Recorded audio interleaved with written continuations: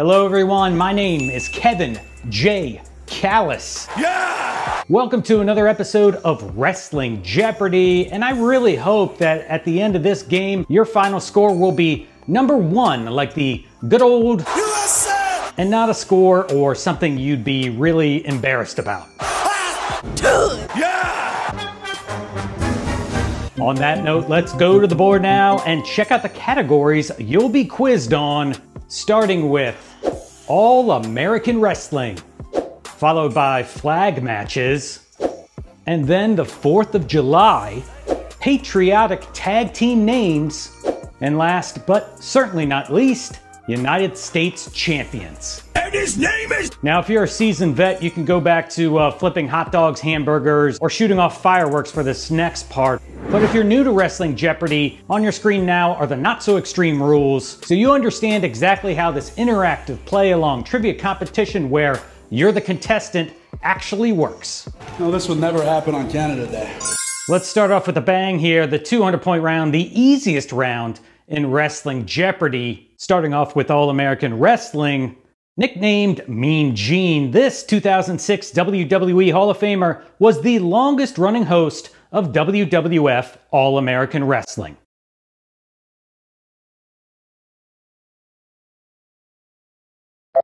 And the correct answer, who is Mean Gene Okerlund? We're on to flag matches for 200. In a high-stakes flag match at SummerSlam 2014, this super athlete proved too much for Jack Swagger.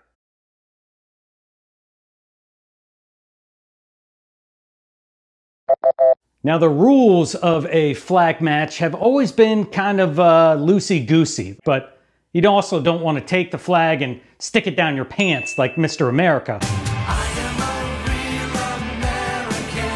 So in this match, which was won by Rusev, Swagger refused to submit to Rusev's accolade, instead losing the match when he passed out from the excruciating pain.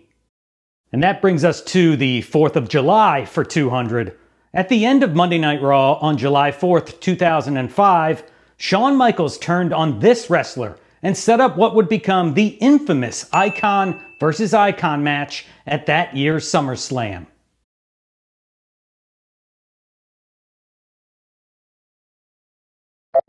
And that would be, who is Hulk Hogan? Brother.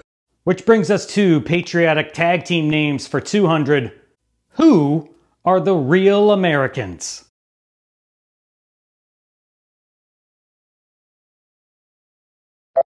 And that would be Cesaro and the aforementioned Jack Swagger.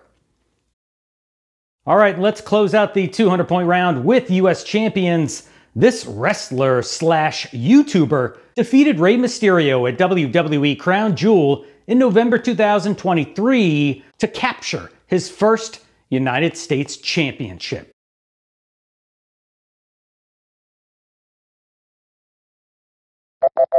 And that would be the Maverick, Logan Paul.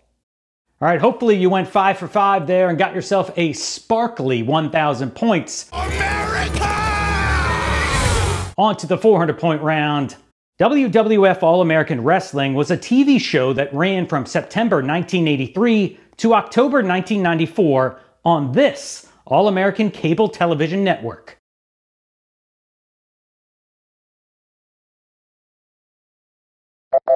And the correct answer, what is the USA Network? And it begins with a U, it ends with an A, it has a middle initial F. Which brings us to flag matches for 4. This Canadian faction defeated the team of The Undertaker, Stone Cold Steve Austin, and Dude Love in a flag match on a July 1997 edition of Monday Night Raw.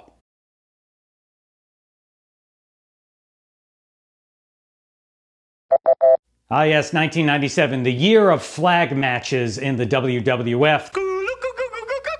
The correct answer is, who are the Hart Foundation?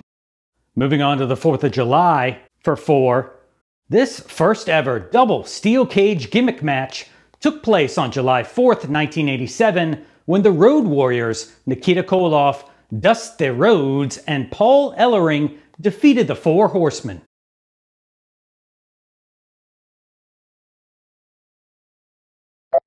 And the answer, what is War Games? Or, as it was known back then, War Games, the match beyond. We're on to patriotic tag team names for 400. Who was American Alpha?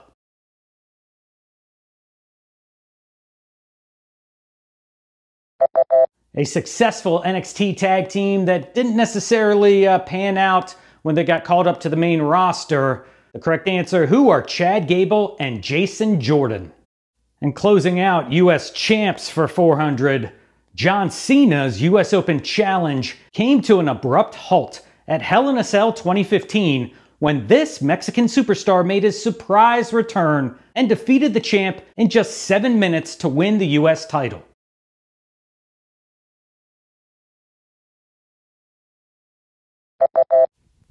And that would be, who is Alberto Del Rio?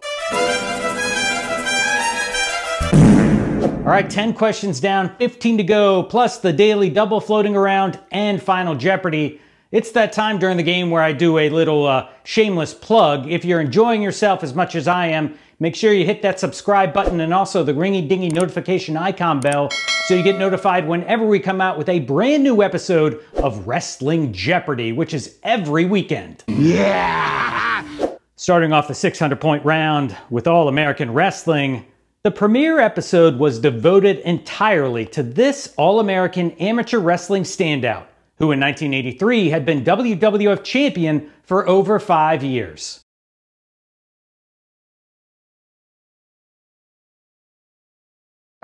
The All-American standout was the kid from Princeton, Minnesota. Who is Bob Backlund? And before I move on to the next question, you gotta take a look at this clip of Vince McMahon from this first episode of All-American Wrestling. He looks like a deer in headlights. And watch Bob Backlund as he met Ken Patera. No! We're on to flag matches for 600. John Cena defeated his longtime rival Rusev in a flag match at WWE Battleground 2017, which fittingly took place in this US city known also as the birthplace of America.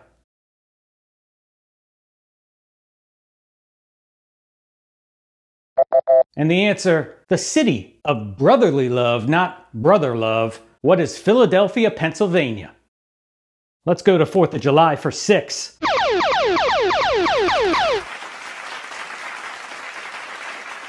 And there it is, the daily double for this episode in the category of the 4th of July. Think about how much you know about wrestling events and wrestling things that have happened on that date, the 4th of July, and place your wager now.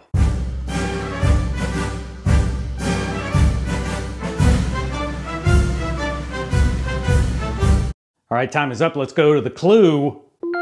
On the July 4th, 2002 edition of SmackDown, Hulk Hogan and Edge defeated this team and captured the WWE World Tag Team Championship for the first time.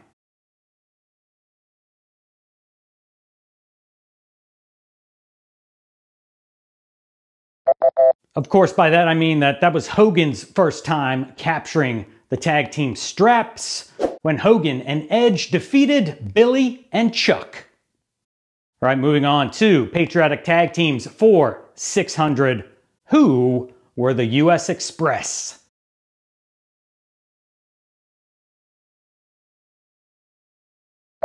It could be multiple answers on this question. The most famous US Express just got inducted into the WWE Hall of Fame was Barry Windham and Mike Rotundo. Would have also accepted Mike Rotundo and the Golden Boy, Danny Spivey. And closing out the 600-point round with US champions, this wrestler's initial run with the WWE US title was defined by a feud against Matt Hardy that resulted in many contests to decide the better man, such as pizza eating, chess, and basketball.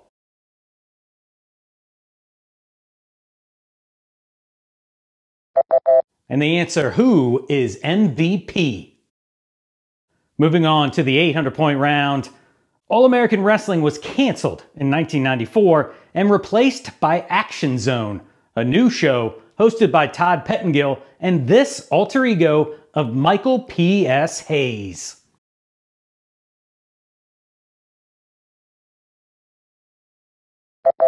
And the correct answer, who is Doc Hendrix? No. Brings us to flag matches for 800. Nikolai Volkov sparked a Cold War rivalry against this former United States Armed Forces member in a series of flag matches, including a clash at WrestleMania 2.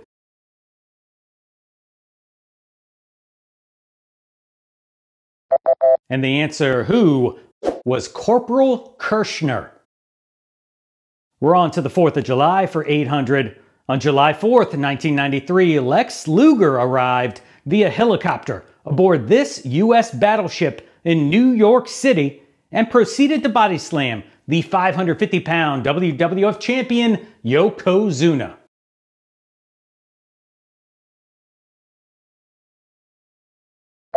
And the answer we're looking for here, what is the USS Intrepid?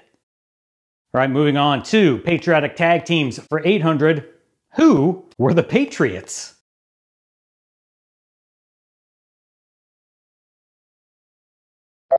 Hailing from none other than WCW Special Forces, the Patriots were Todd Champion and Firebreaker Chip. We're getting fired up and we're ready to rock! Closing out the 800-point round, after suffering a legitimate broken neck, this wrestler was forced to vacate the WCW United States title in late 1992 after nearly 14 months as champion.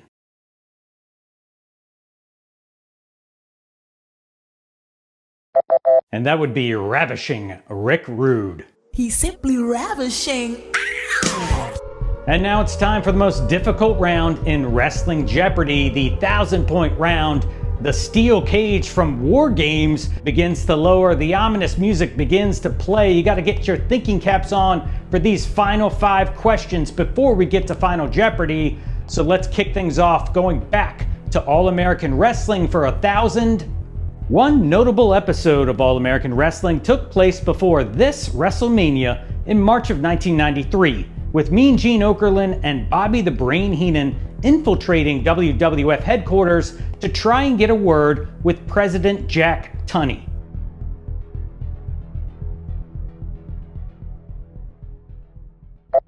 And this took place before one of the worst WrestleManias of all time. That would be in Las Vegas, WrestleMania 9. Hi, gang. Hey, where are you going? Oh, look, come with me. Brings us to the final clue from flag matches. The very first flag match on record occurred on December 25th, 1984 in Mid-Atlantic Championship Wrestling, when this wrestler defeated his former tag partner, Ivan Koloff.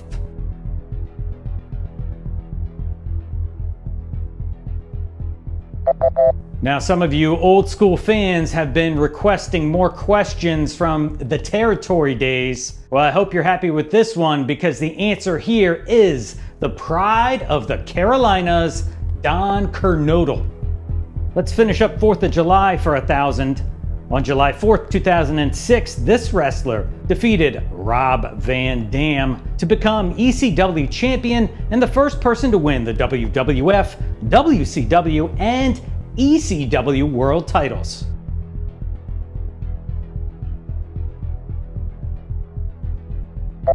And this answer, well, it's the Big Show.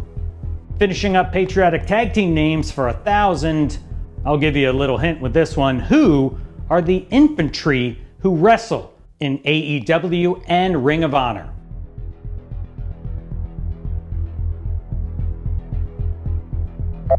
And that would be Captain Sean Dean and Carly Bravo. And let's close out the board. United States champions for 1,000. I never said it was only going to be about singles champs. The WCW United States Tag Team Championship was retired in 1992 after this duo defeated the Fabulous Freebirds for the belts.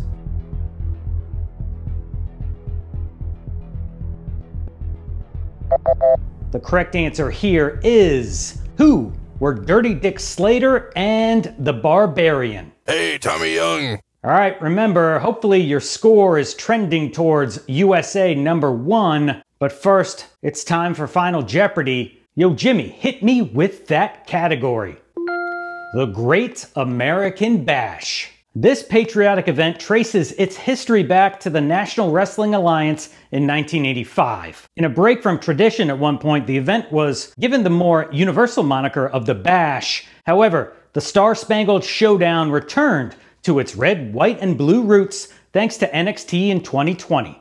Alright, so think about how much you know about the Great American Bash and its storied history, and place your wager now.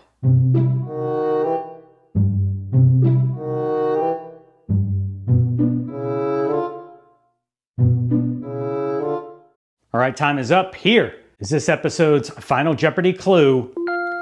The 1998 Great American Bash was headlined by a singles match between these two wrestlers to settle a dispute over the WCW tag team titles, which had become interlaced with the rivalry between the now divided NWO. Good luck.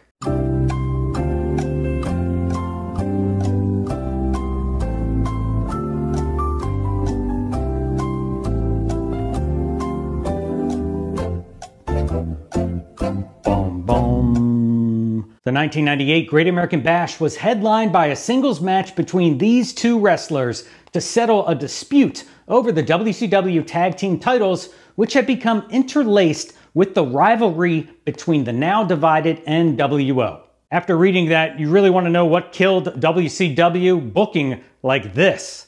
The correct answer: who is Sting and the Giant? And that does it for another episode of Wrestling Jeopardy! If you like what you saw, please give this video a massive thumbs up and consider subscribing. My name is Kevin J. Callis, and I'll see you next time.